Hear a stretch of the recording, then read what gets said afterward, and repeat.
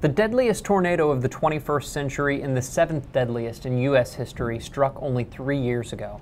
Joplin, Missouri witnessed the EF5 multi-vortex tornado on the second day of a 6-day-long severe weather outbreak.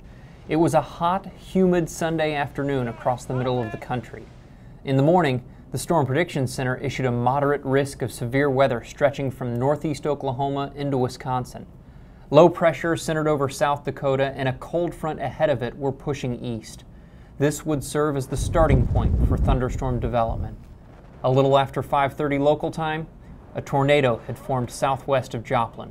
From there, it traveled east-northeast into the southern side of the city.